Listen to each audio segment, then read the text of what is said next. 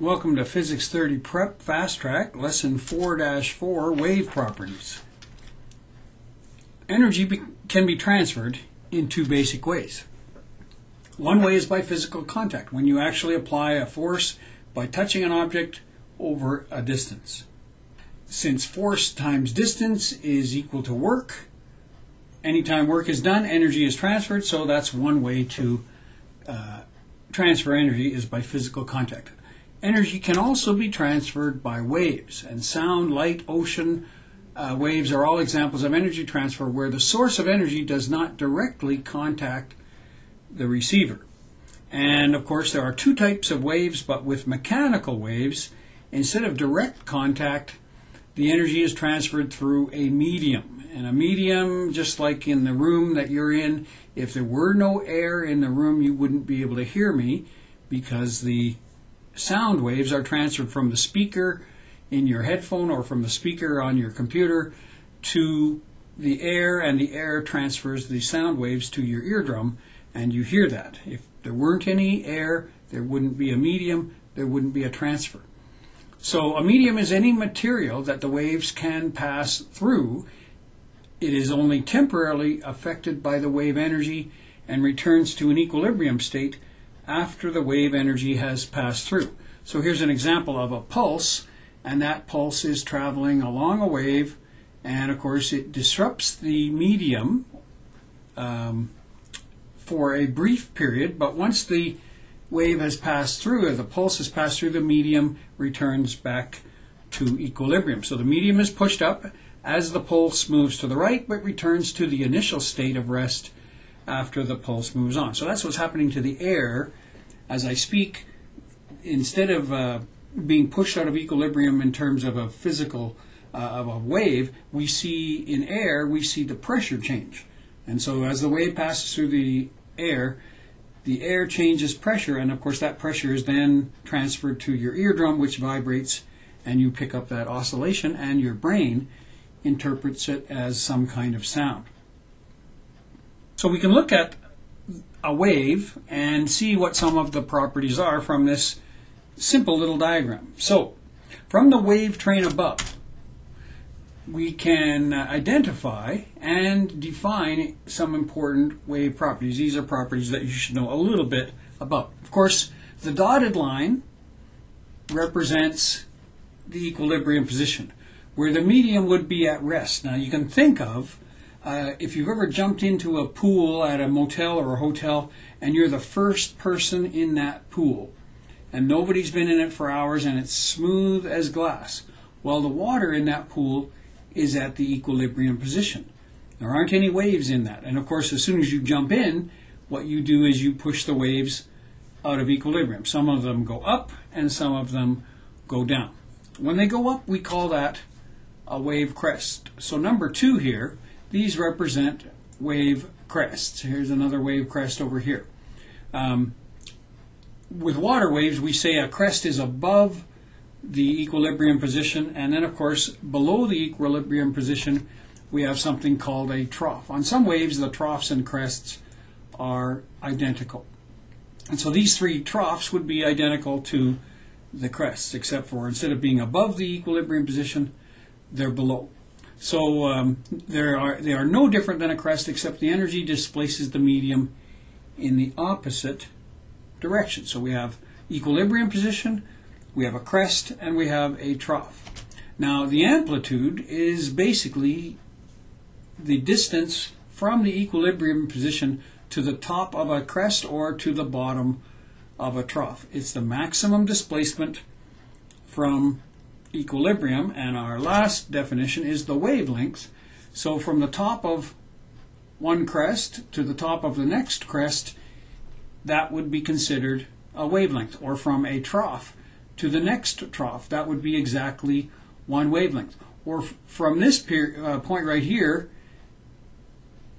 to the identical point on the wave, the next identical point on the wave, since the wave is going up at this point and it's going up at this point, then that distance 5 here would also be a wavelength. But most of the time we say it's between one crest and another. So this is the typical 5, but but you could also be between a trough and a trough, or between any two identical points on a wave.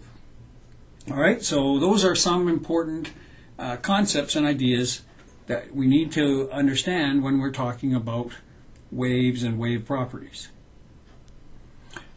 So when a smooth pool of water is disturbed, the energy of the disturbance moves out in something we call a wave front. It's a circular group of waves. The circular wave front moves away from the source. And of course, this is a single wave.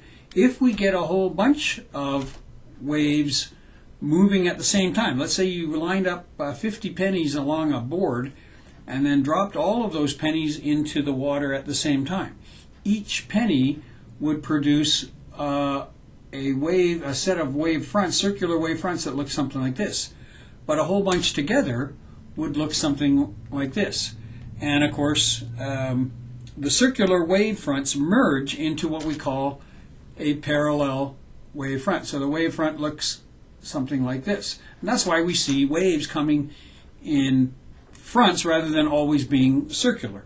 What happens is each circular wave front interferes with the adjacent waves. From side to side they sort of cancel out, but going away from the source they interfere positively with each other and make this this front right here. And of course it goes in both directions from the source.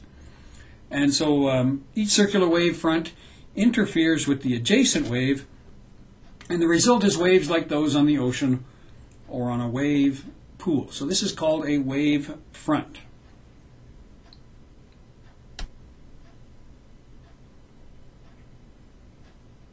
Since we understand a little bit about what a wave front is, if you took the opposite track and said, okay, let's look at some wave fronts that we have, or a wave front that we have, and reverse the process so that the parallel wave front then hits a barrier or a gap.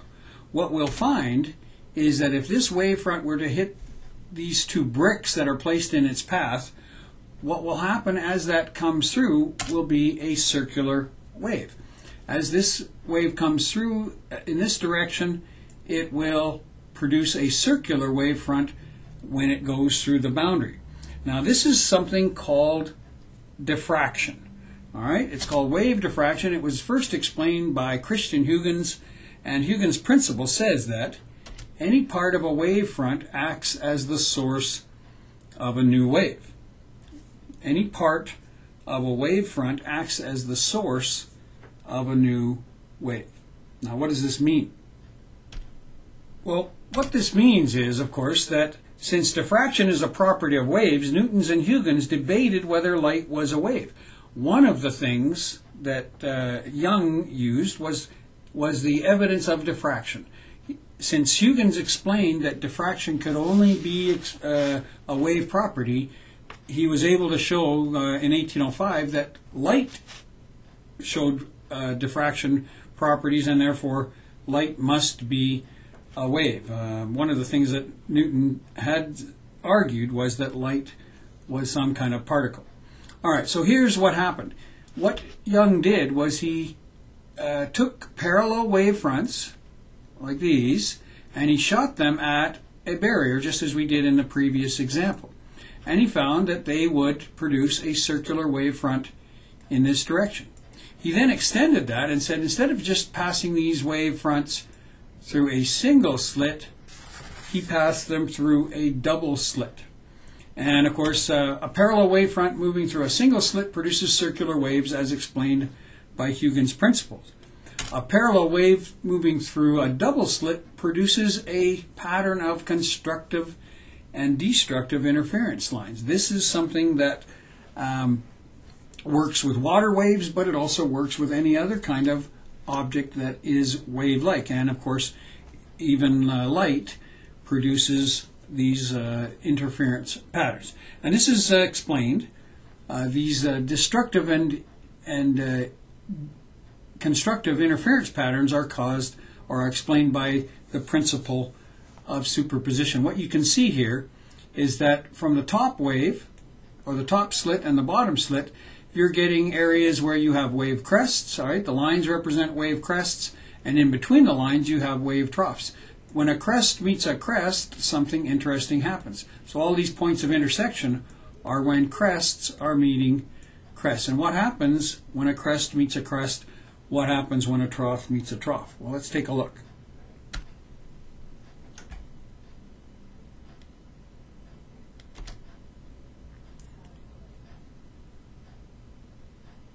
So when a crest meets a crest or a trough meets a trough, this is explained by using the principle of superposition. So when wave crests and troughs from different sources interact, the energies of each part add as vectors to replace the medium or displace the medium from equilibrium. If the displacements both have the same direction, you will have something called constructive interference. So in this case, what you have is a wave crest meeting a wave crest from another source. What's going to happen when those two meet? Well, a crest meets a crest, and of course what you get is something called an antinode. All right, an antinode is an area of maximum constructive interference. So we call this an antinode or a maximum, and of course it's an area of maximum deflection from equilibrium. Notice this wave goes up a certain amount, this wave goes up a certain amount. The resultant when those two meet is that they deflect the medium even further from equilibrium, just for a short period, and then of course they continue on their way. They don't bounce off each other, they pass right through the medium and pass right through each other. They don't affect each other, they only affect the medium. And so the medium returns to equilibrium, and the crests continue unaffected by the interaction with each other. All right, so they affect the medium, but they don't affect each other. This is known as constructive interference. So what happens when a crest meets a trough? So if a crest meets a trough, then we get something called destructive interference. So here we have a crest on the top of the wave, it's moving to the right, and a trough is on the bottom of the wave, and it's moving to the left. So in this case, a crest is going to meet a trough, and of course, when they do that in the middle, you will get a momentary cancellation. All right, a momentary cancellation where the positive deflection of the first crest is canceled by the negative deflection of the medium by the trough, and you get this momentary cancellation. It doesn't quite look as flat as we've drawn it, but that's called a minimum, and another name for a minimum is a node. So maximum is called antinode, minimum is called node. And of course, as these two vibrations or disturbances pass through each other, remember that they don't affect each other, they only affect the medium. And so the medium, again, after a while, it remains unaffected, but of course this wave crest continues towards the right, and the wave trough down here continues towards the left. And so the crest and the trough continue unaffected by the interaction they just went through. When they produce a node like this, the medium is flat for just a moment, but then you get the waves continue on, and the medium remains unaffected. So we have antinodes, which are produced by constructive interference, and nodes, which are produced by destructive interference.